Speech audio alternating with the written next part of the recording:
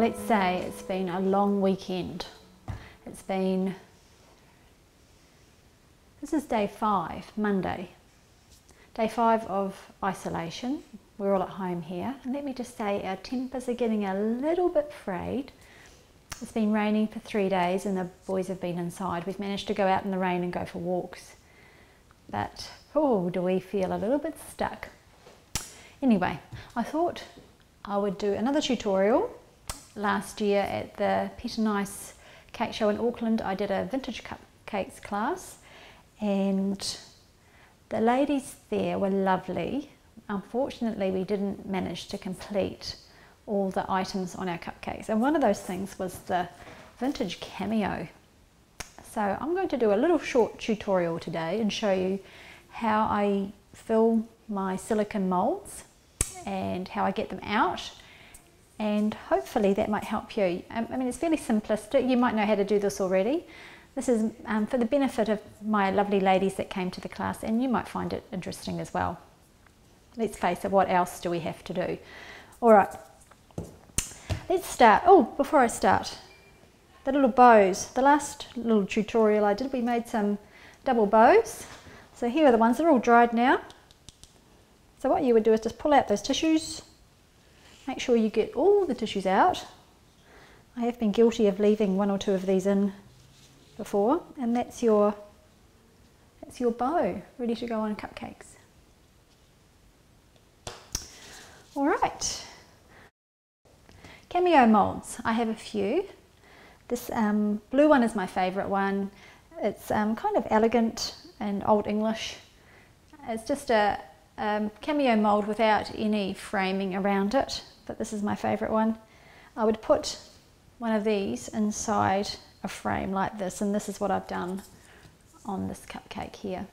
Put the frame around it. I have other cameo molds. This one here is a complete mold with the cameo and the frame all in one piece. They've also made it without the frame around it. And here's another one, same family, with just the head. So that's quite useful too, but I must say I use this one more than all the others, and this is the one that I'll be doing today. So we have our mold. I have some fondant. I'm going to do the mold in white, the cameo part in white and the frame in black. So we'll just soften this up. To this I'm going to add a little bit of Tylose powder. This will make it nice and firm.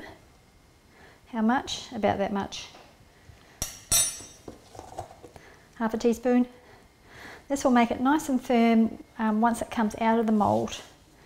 We don't really want it to collapse or lose its shape, and it will make it set a lot quicker as well. So just kneading the Tylose powder into the fondant. Another nice bit. You don't want any dry, hard bits in your fondant. So kneading that all in. Getting our cameo mould. Tap tap. Bit of cornstarch. Maybe we'll do a couple. Just dust up the cavities.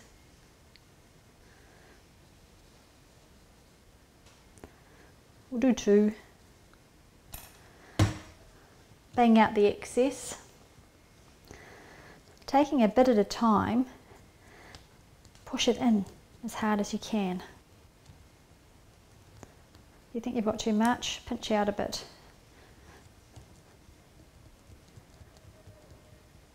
Now I could add the fondant with the Tylose powder added already for maybe a few days, but it wouldn't push into those crevices. It hardens up a bit once you put Tylose powder in it. So you would want it nice and fresh, Tylose powder just added, and then you can push it into all the crevices in that mould. If it's any firmer than this, which it would be if you'd added it a wee while ago, it wouldn't get the detail in it. Push down really firmly. And now this will go into the freezer for 10 minutes. Alright, I thought while that's in the freezer for 10 minutes, I'll fill up the frame one. So around this white cameo, we've got a nice black frame. Now the black frame is a little bit different. We do not add cornstarch to the frame because we don't want the white stuck onto the black. We want that black to be pure black going around our cameo. So I now have black. This is Bakel's Pet and Ice, and I'm going to try and keep, it's very handy having a sink there, I'm going to try and keep any white off this, so keep it away from that big pile of cornstarch I've got there, which is not that good. I'll shift away a bit.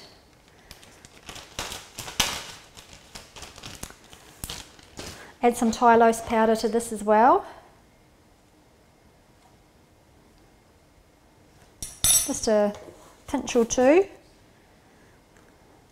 Knead it all the way through.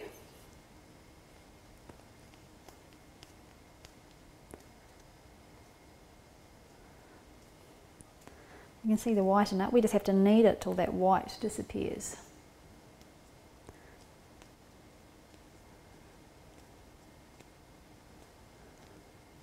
And I get it all over my hand, so that's all right.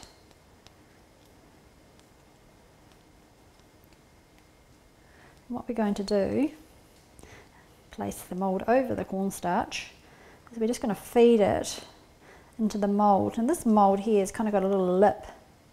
So I just have to push it quite firmly into the frame mould, all the way round.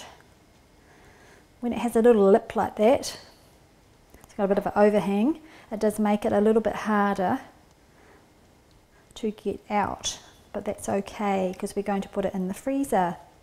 The freezer will firm it up and make it easier for us to flip it out. Pushing, pushing, pushing.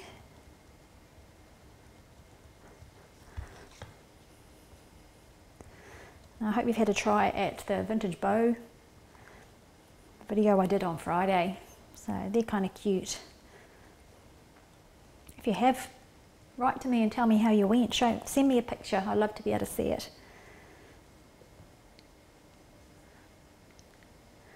Need a bit more in there.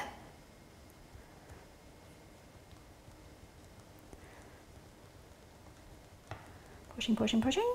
And now this will go in the freezer as well for 10 minutes, and then I'll come back and I'll push them out and show you how they look. Alright, our 10 minutes is up and they've been in the freezer. They've firmed up quite nicely.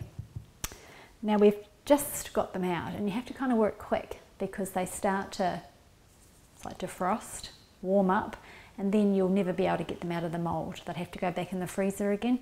So we're going to pop these ones out.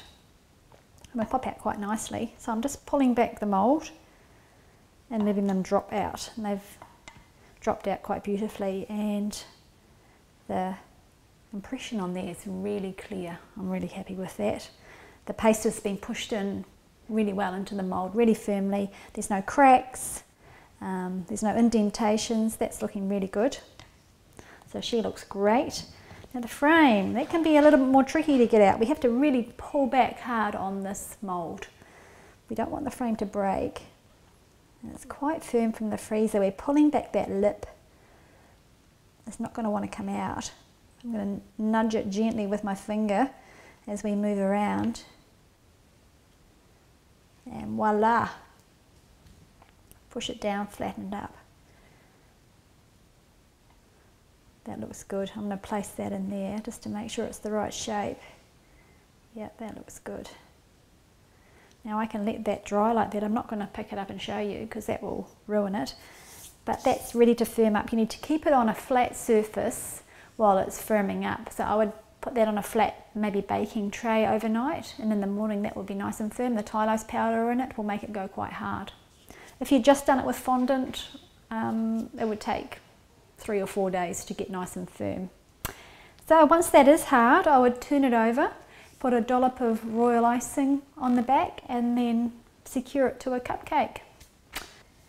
I just have to tell you, coming up in the next few days, I'll be filming a rose tutorial. I've put out on Facebook asking for ideas on what rose that you would like to see made. And I've got lots of roses coming through, lots of David Austin's. That seems to be a popular one. And a couple of ladies requested a blue moon. So I thought, I'm kind of intrigued by that one. So I've coloured up my paste already. So blue moon is going to be the rose. I've coloured up my paste already, got a really nice, see, kind of purpley. Maybe they should call it purple moon, but it's purpley, a lighter and a darker colour, and so I'm ready to go to make this rose. I'm actually rather nervous about it, but it'll be the first time I make it, and I'm going to film it. So please don't be hard on me if it doesn't quite turn out. I'm hoping it will. You can be the judge of that. Anyway, looking forward to that. Thank you so much for watching, and I'll see you again in a few days.